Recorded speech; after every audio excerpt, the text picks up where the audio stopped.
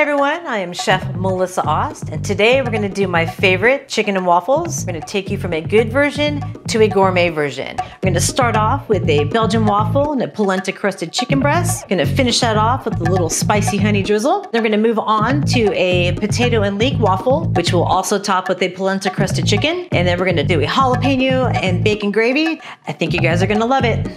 First, we're going to start off with our polenta crusted chicken. We're going to use the same chicken for the good and the gourmet. The chicken's already been pounded out. We're going to marinate the chicken breast in some buttermilk, a little salt and pepper, whisk that together, get that all incorporated. We're going to add our chicken breasts. In the meantime, we're going to start with our dredge. Here we have all the ingredients for our dry dredge. We're going to start off with some polenta, freshly grated Parmesan, some flour. We're going to season it with some salt and pepper, fresh chopped parsley, fresh basil, and give this a little stir.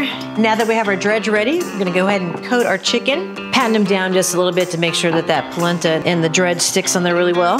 Now that we have our chicken ready, we're gonna get set up to do our frying. We wanna fry about 350 degrees, medium-high heat. There's that blue flame we wanna see. We're gonna be using vegetable oil.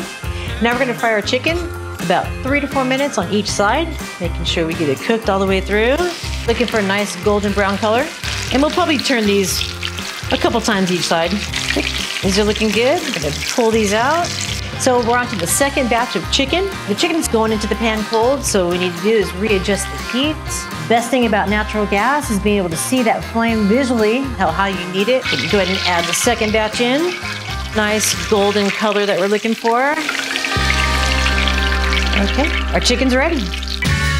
Now we're gonna start with the good version of our waffle. We're gonna start with some flour, a little bit of baking powder, a little bit of sugar, a pinch of salt, and mix these guys in together real well. We have some buttermilk, some fresh eggs from Prairie Creek Farm here in Kellyville, Oklahoma, a little bit of vanilla extract, and some melted butter. And get those yolks broken up. Then we're gonna add our wet ingredients into our dry ingredients.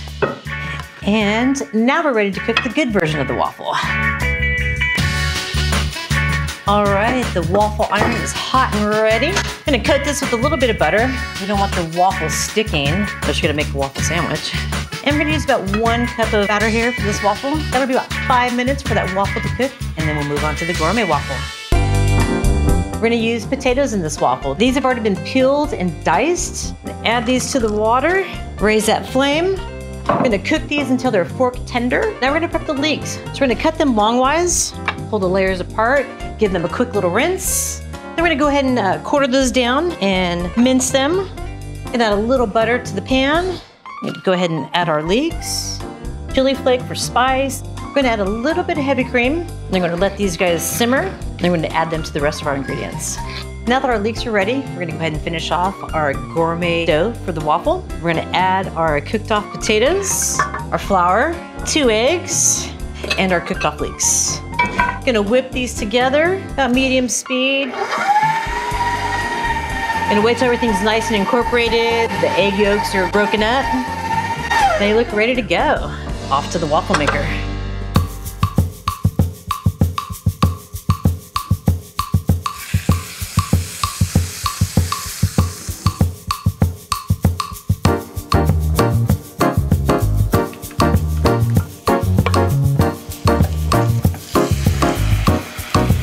Okay, now that our gourmet waffle is done, it's nice and golden brown. We're gonna pull these guys out, and then we'll move on to the sauces. To finish off our good version of our Belgian chicken and waffle, we're gonna heat up some honey, chili flake. So we're gonna mix this together, and we're just gonna let that steep for a few minutes. We're gonna move on to our charred jalapeno bacon gravy.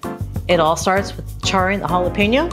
We're gonna do it right here on the stove top, over the open flame, high heat. So we're just gonna keep turning it, making sure we get all sides of the jalapeno roasted off. Nice and charred all the way around. We're gonna take the jalapeno, we're gonna stick it into a bowl here.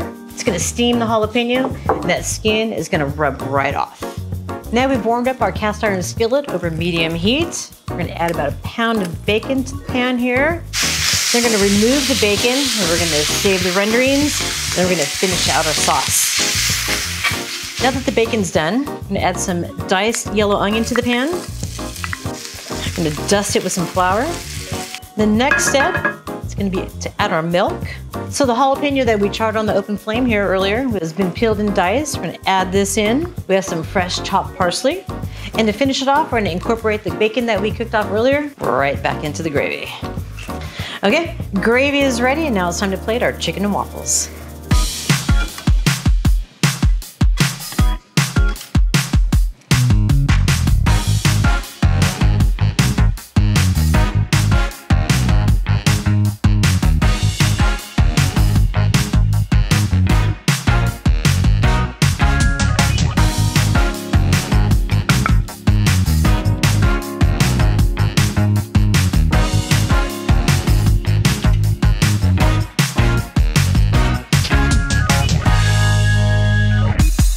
Well, nobody can eat chicken and waffles alone. So today I have my good friend Mike, my tried and true food taster. Hey, darling. Thank you for joining us. So we did a good versus gourmet. We did a Belgian waffle, polenta crusted chicken, a little spicy honey drizzle.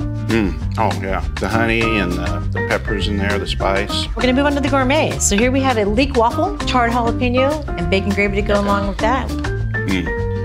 Okay, now I see the difference. They're both gourmet to me, but I see what you're talking about. That's definitely up there.